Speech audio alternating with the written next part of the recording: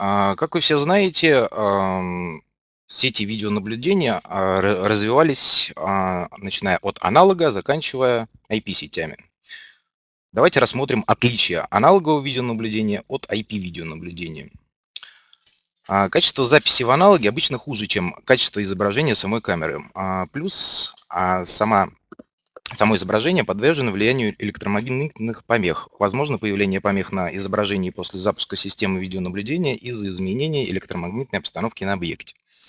IP-видеонаблюдение лишено таких недостатков. Изображение в цифровом формате не теряет качество при передаче или хранении. Кроме того, при использовании мегапиксельных камер детализация и качество изображения намного превышает таковые для аналоговых камер. Так, достаточно просто подключить IP-камеру и не очень просто подключить аналоговую камеру. Для аналоговой камеры необходимо тянуть как кабель, по которому будет ходить у вас видео, так и кабель питания. Для IP-камеры, в принципе, этого делать не обязательно, поскольку существует технология POE, которую мы, в принципе, с вами дальше рассмотрим. Электропитание. Значит,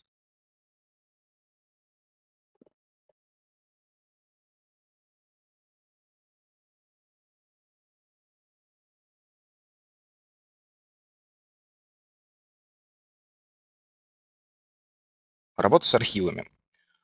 Удаленный просмотр и управление крайне ограничены, что касается аналоговых камер. Аналоговые камеры подключаются к видеорегистратору, и просмотр возможен с видеорегистратора.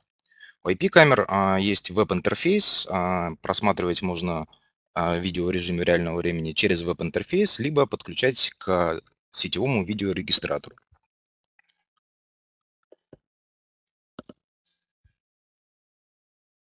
Ну и теперь давайте коснемся самой компании Milesight.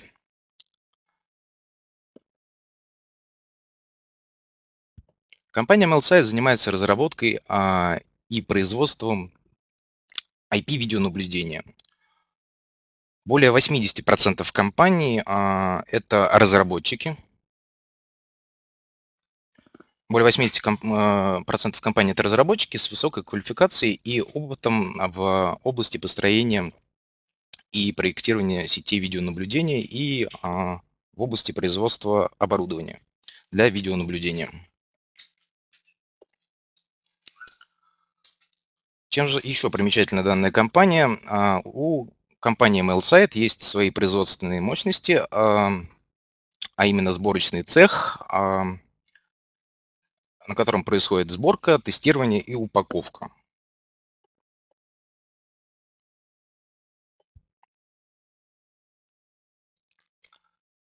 Теперь, что касается линейки продуктов.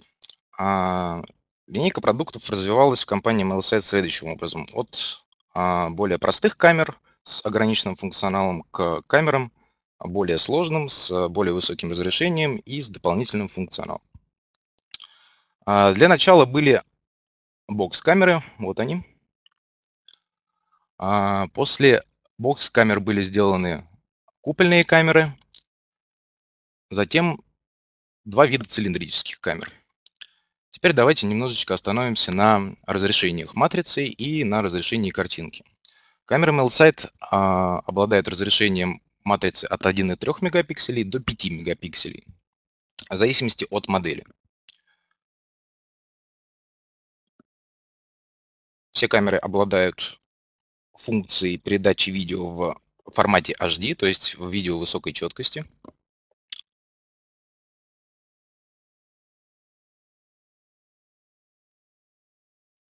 И давайте подробнее сейчас остановимся на технических характеристиках и возможностях всех камер Milesight.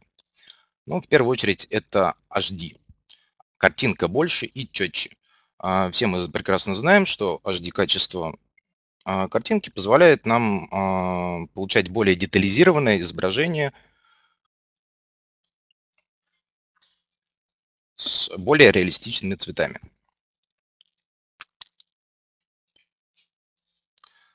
В камерах присутствует функция автоматической экспозиции.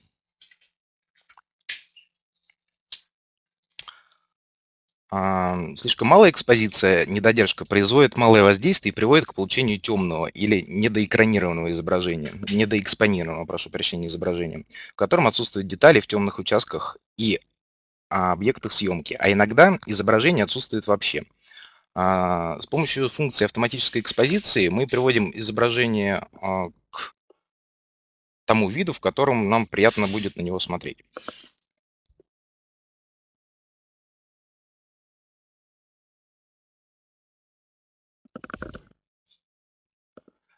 Автоматический баланс белого. Все мы прекрасно знаем, что наш глаз, прошу прощения,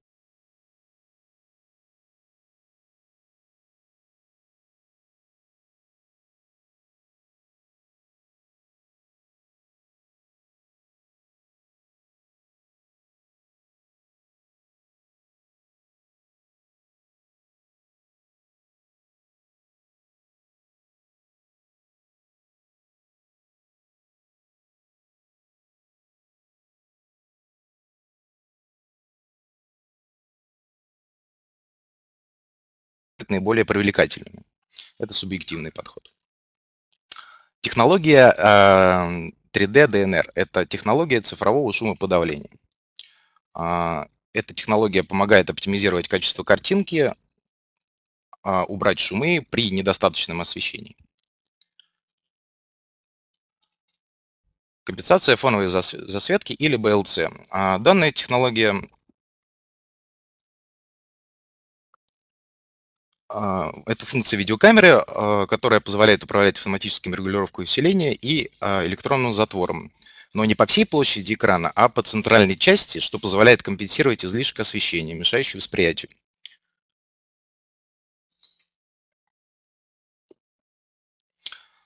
Функция WDR– это широкий динамический диапазон. Технология съемки изображения с затемненными участками, при которой затвор диафрагмы открывается дважды. При такой технологии съемки в первый раз используется высокая скорость затвора, затем обычная. Наложив полученные кадры друг на друга, можно получить качественное изображение, на котором нет ни слишком ярких участков, ни затемненных. Функция детектирования движения.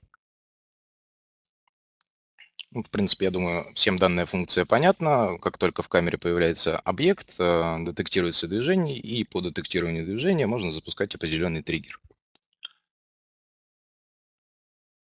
Маскировка зон. Функция создана для того, чтобы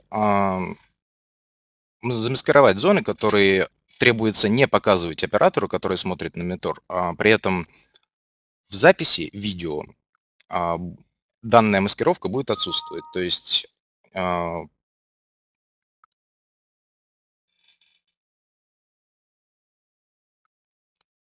сейчас, одну секунду.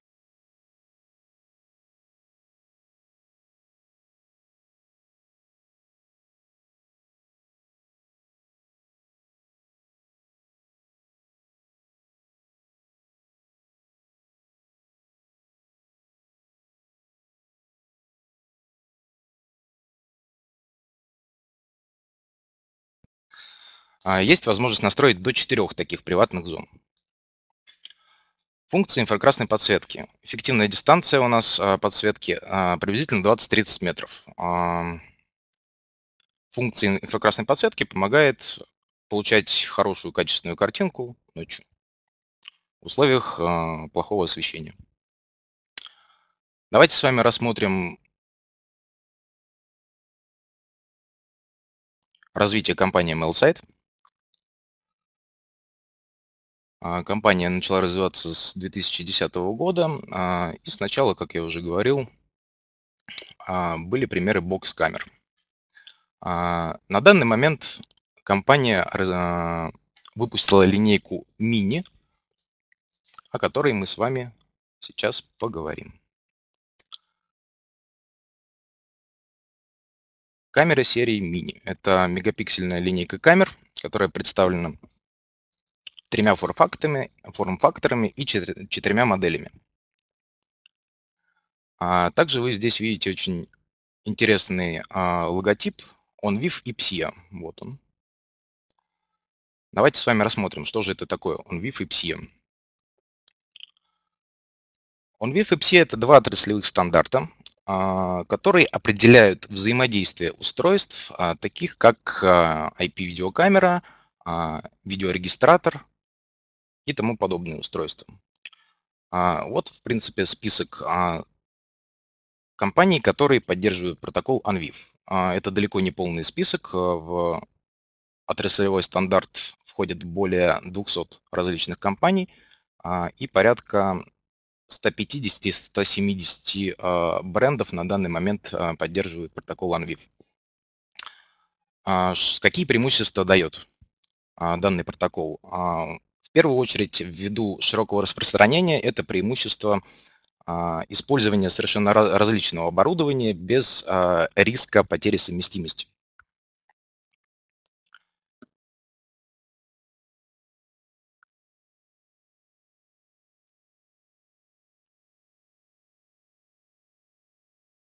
Итак, давайте подробно остановимся на камерах.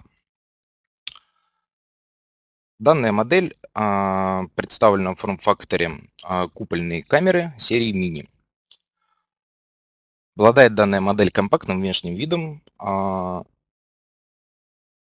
очень проста в установке, очень проста в настройке, имеет так называемый трехосевой механизм для регулировки наклона объектива, с помощью которого вы легко сможете спозиционировать объектив таким образом, как вам будет удобно, как вам будет необходимо. Камера имеет встроенный порт RJ45, то есть встроенный сетевой порт с поддержкой POE. Так, давайте остановимся на одном из вопросов в чате. Алексей Славин задал вопрос, какая версия OnVIF. На данный момент OnVIF версии 2 пока. Данную информацию нужно будет уточнить чуть позднее. Я, к сожалению, сейчас не готов ответить, когда мы будем продвигаться по версиям. Мне необходима консультация по этому вопросу. Так, давайте продолжим с камерой. Разрешение матрицы от 1,3 до 3 мегапикселей в данной камере. Линза с прогрессивной разверткой КМОС и обладает функциями сжатия в кодек 264, MPEG-4 и MGPEG. Данная камера обладает встроенным слотом для карт памяти, возможности установки водяного знака и, ну, что, в принципе, защищает ваше видео от фальсификации, и обладает функционалом имитации сигнализации при попытке вскрытия крышки камеры.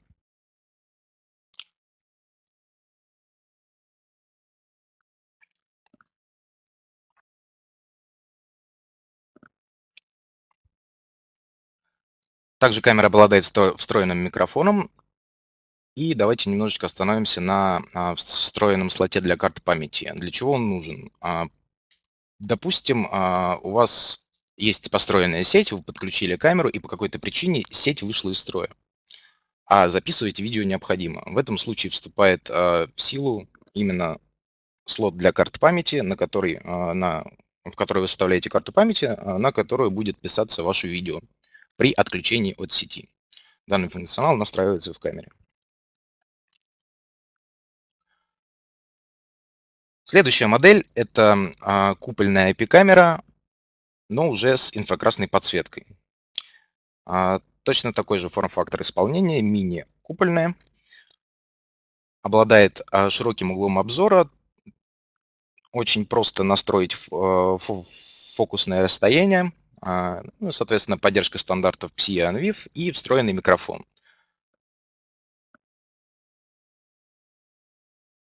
Самая основная особенность данной камеры — ее работа и днем, и ночью. Цилиндрическая IP-камера серии Mini. Цилиндрическая IP-камера обладает все теми же характеристиками, что и предыдущие две камеры, за исключением наличия встроенной ИК-подсветки до 20 метров и функции защиты по стандарту IP66. То есть эта камера предназначена для установки на улице.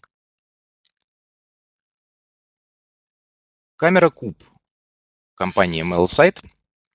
Данная камера будет поддерживать Wi-Fi, будет иметь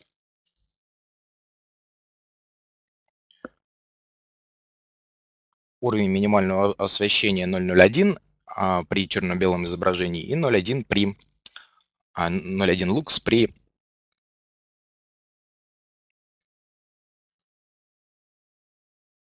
цветном изображении.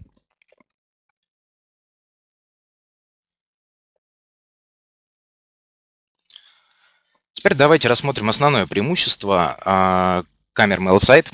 Это поддержка протокола SIP. Что это означает? Это означает, что в камеры встроен SIP-клиент, с помощью которого вы сможете зарегистрироваться по SIP в качестве абонента, зарегистрироваться на линию провайдера, и камера сможет совершать как исходящие звонки, так и входящие.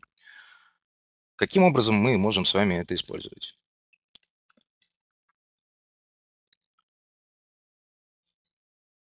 В первую очередь мы с любого видеотелефона можем позвонить на камеру и получить видеокартинку.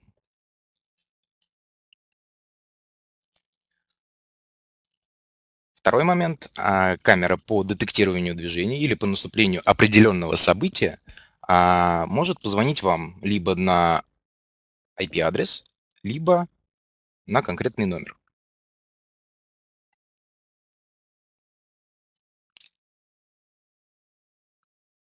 Так, коллеги, давайте остановимся на секундочку. Я вижу вопросы в чате. Значит, на данный момент матрицы разные. Есть 1 на 2,5, есть 1 на 3. По поводу температуры. Температура до минус 60 градусов по Цельсию.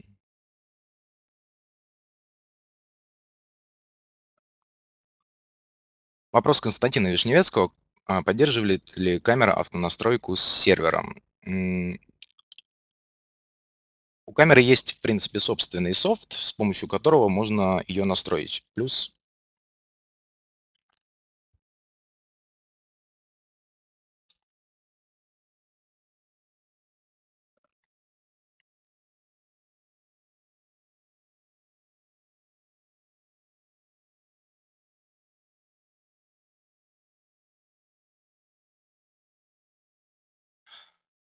очень хороший вопрос от Константина Мелещенко. Так, давайте по порядку. Вопрос первый. Трехосевая система настройки зоны обзора. Моторизированная или ручная? Данная система ручная, настраивается вручную. Фокусировка фокус-фри или настраиваемая? Фокусировка настраиваемая, настраивается она вручную на обоих камерах. Зум фиксированный или моторизированный? Зум на данный момент фиксированный на этих камерах, моторизированного зума в серии мини не предвидится. Да, функция EPTZ или цифровой зум во всех камерах присутствует. Так, давайте продолжим. Остановились мы на функционале SIP и каким образом мы можем с вами его использовать. Я уже рассказал то, что мы можем позвонить на камеру, камера может позвонить вам на телефон. Теперь давайте подумаем, где мы с вами можем это использовать. Ну, в первую очередь, это системы типа «Умный дом» и системы безопасности. Наблюдение за детьми, например, когда директор хочет наблюдать за своими подчиненными и тому подобное. Перед вами на этом слайде приблизительная схема сети, каким образом камеры встраиваются в сеть.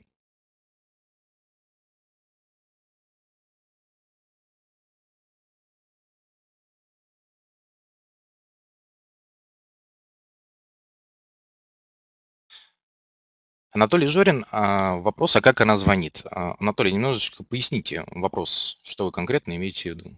Не очень понятно.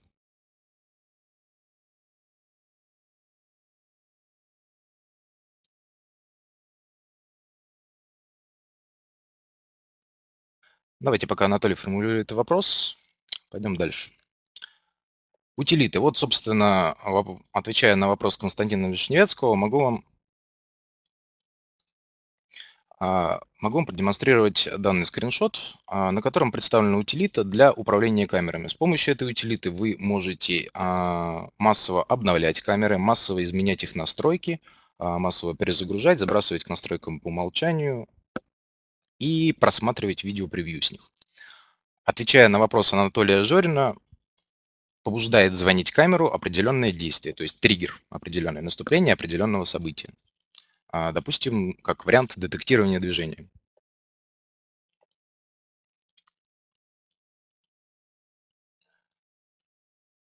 Еще одно софт решение– это программное обеспечение, сервер. Сервер, который собирает все камеры в одном месте, с помощью которого можно управлять всеми камерами, просматривать видео в режиме реального времени, составлять карту, то есть подкладывать визуальный JPEG-рисунок, расставлять на нем камеры и мониторить видео в режиме реального времени.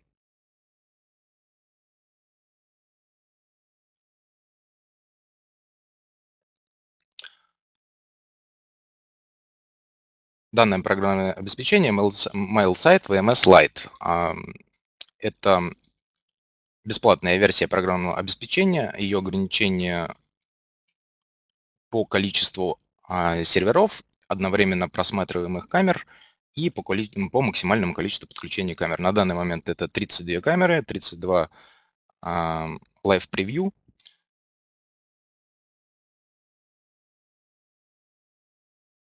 И следующее софт-решение Milesight VMS Pro. Это уже полноценный сервер, с помощью которого вы можете реализовывать самые сложные задачи. Поддерживается до 64 потоков воспроизведения в реальном времени. Технология и архитектура клиент-серверная, поэтому сервер может быть в одном месте, клиенты могут быть в разных местах.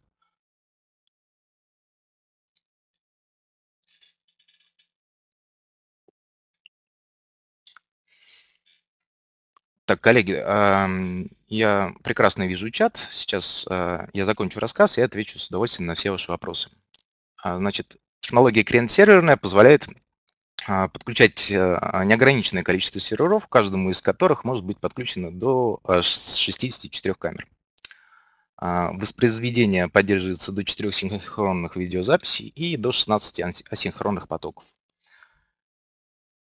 Возможность записи видео по наступлению события, по расписанию, функция обнаружения движения, очень удобный, дружественный интерфейс, который, кстати, обладает и русским языком в версии Lite на данный момент. А теперь отвечая на вопросы из чата по поводу клиента для VMS, Android и iOS. На данный момент проходит стадию бета-тестирования приложения для Android для просмотра и управления камер. Приложение для iOS появится приблизительно через месяц.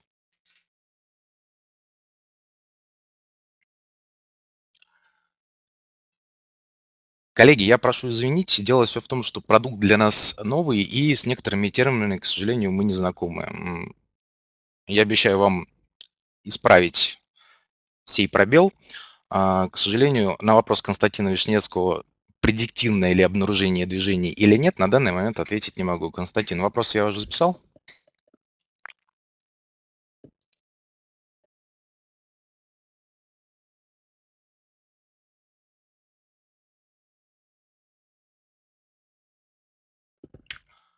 Дмитрий мне подсказывает на данный момент, что в конце, в конце нашей презентации, после того, как появится видео, мы вышлем список вопросов, по которым вы сможете пройтись.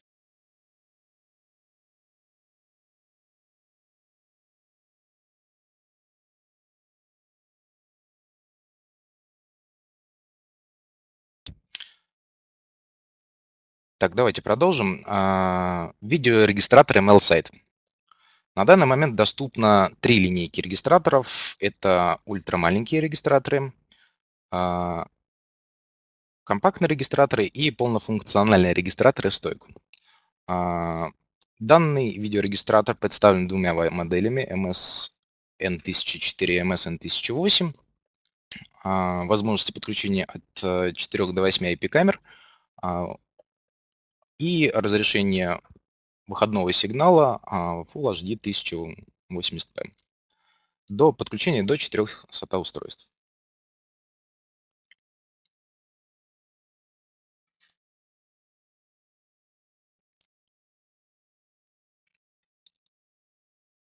Следующая модель — это модель MS-N7004, 7008, 7016. Как видно из названия модели, подключить можно от 4 до 16 IP-камер с разрешением высокой четкости. Данная моделька примечательна тем, что для установки жестких дисков внутрь в наличии 2 SATA разъема, соответственно, вы можете установить 2 жестких диска до 2 терабайт. Для их установки нет необходимости открывать корпус. Есть специальная крышечка, которую вы снимаете и вставляете в жесткие диски. Ну и, собственно, топовая линейка — это большие регистраторы с огромным функционалом, имеют входы-выходы, тревожные входы-выходы до 8 жестких дисков по 4 терабайта, до 32 камер и запись видео с разрешением до 5 мегапикселей, то есть максимально на данный момент для Milesight. Что ж, коллеги, спасибо за внимание. Все ваши вопросы в чате я вижу. Если есть какие-то еще вопросы, задавайте по...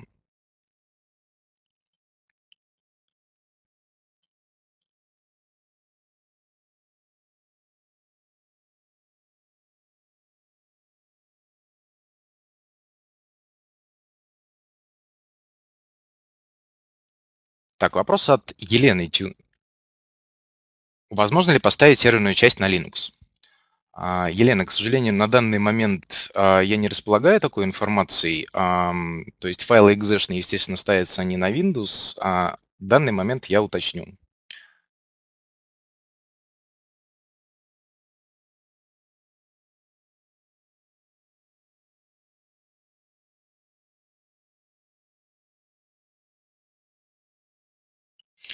Все обзоры будут доступны на сайте IP-матики для камер.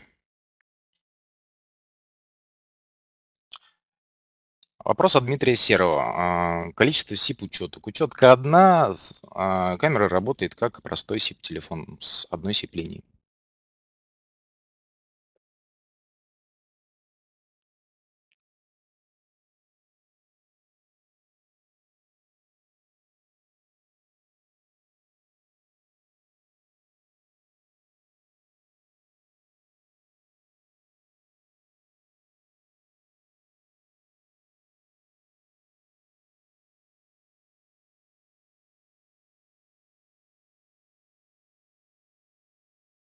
Да, конечно.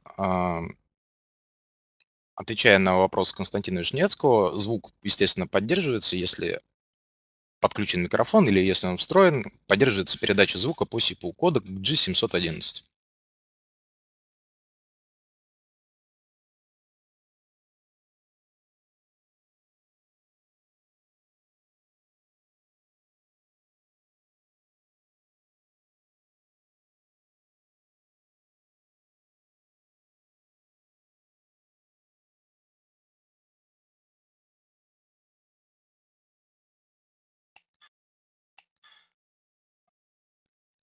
Вячеслав Симакин, как можно... Вячеслав Симакин, как можно сделать... Вячеслав Симакин, как можно сделать звонок с камерой, например, на устройство Android? Звонок с камерой на данный момент вы можете совершить исключительно по триггеру. Отличаться в этом будет только камера Box. Ой, прошу прощения, камера Cube.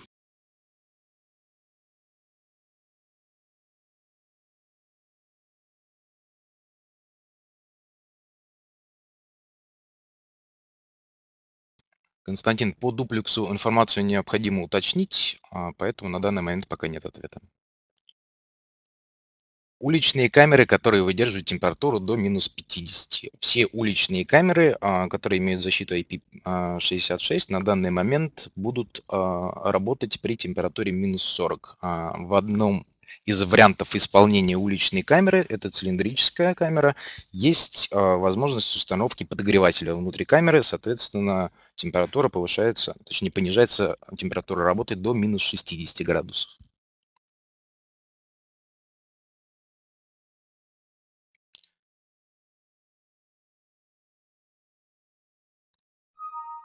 Константин Белицкий. Можно ли собирать конференции?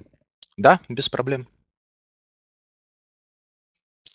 Планируется ли купольная модель в линейке Milesight с моторизированными функциями ПТЗ? На данный момент нет, к сожалению, не планируется.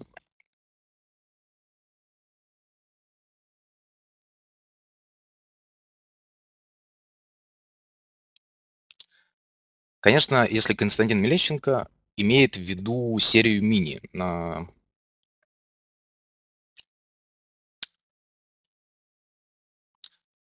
Триггер, да, это событие.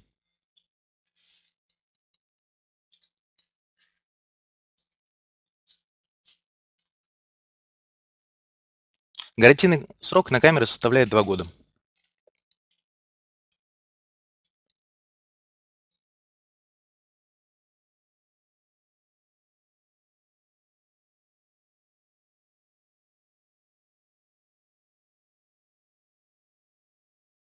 Константин,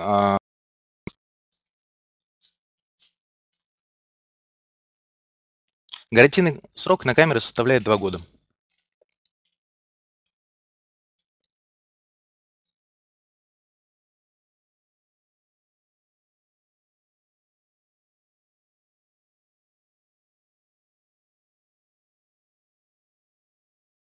Константин, по поводу купольной камеры с ПТЗ, на данный момент у компании Milesight есть камера Speed.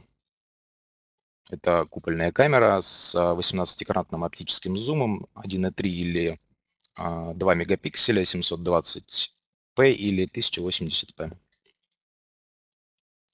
Но, к сожалению, купольная камера на данный момент не поддерживает функционал SIP, вот купольная камера ПТЗ.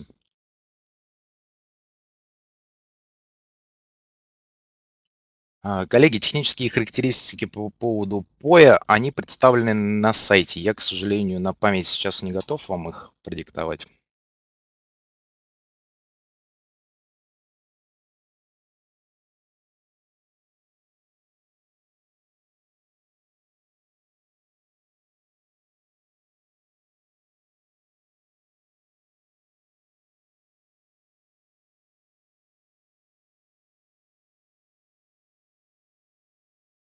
Ну, собственно, приблизительно от 3 до 8 Вт.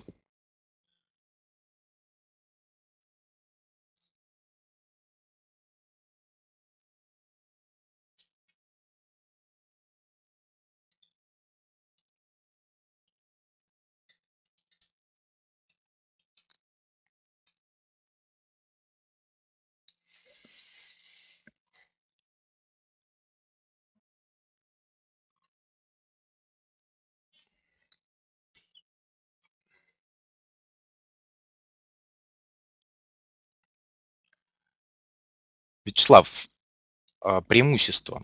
Преимущество в том, что камеры можно встроить уже в существующую сеть, в том числе и сеть IP-телефонии.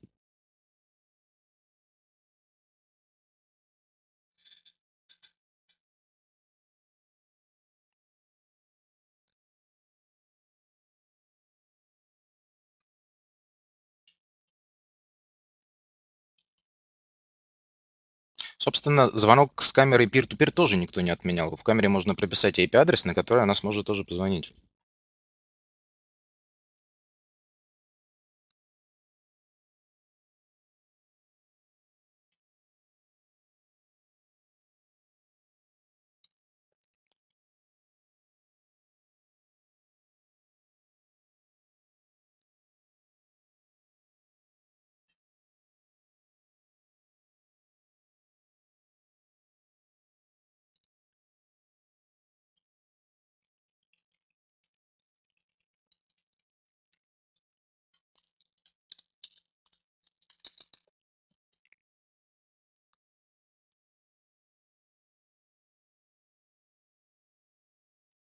Да, звонок по триггеру может осуществляться как на заранее зарегистрированный номер внутренний, так и на IP-адрес.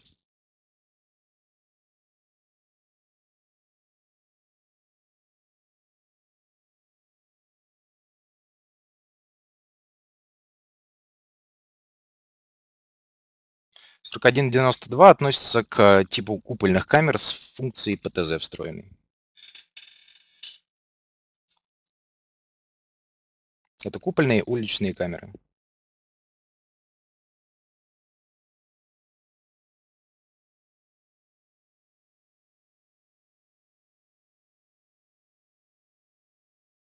Вячеслав, для ознакомления с ценами вы можете обратиться. Вячеслав, для ознакомления с ценами вы можете обратиться в наш.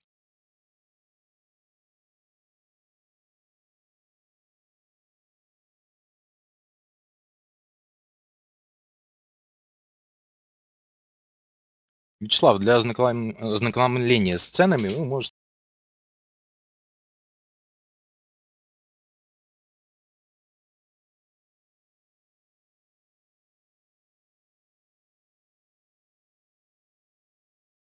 Вячеслав, для ознакомления с ценами вы можете обратиться в наш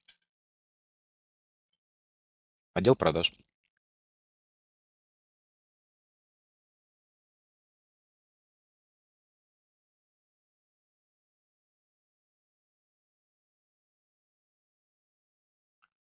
Елена, на данный момент,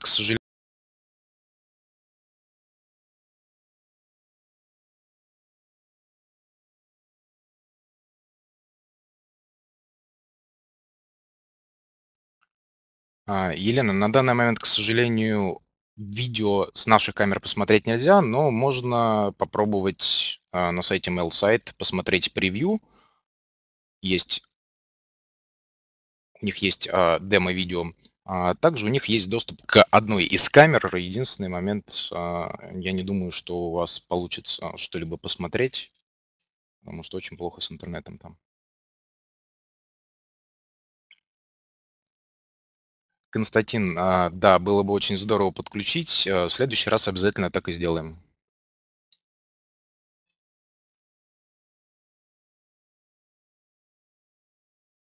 Ну и как Дмитрий мне подсказывает, в принципе, показательным будет только демонстрировать работу, но не качество.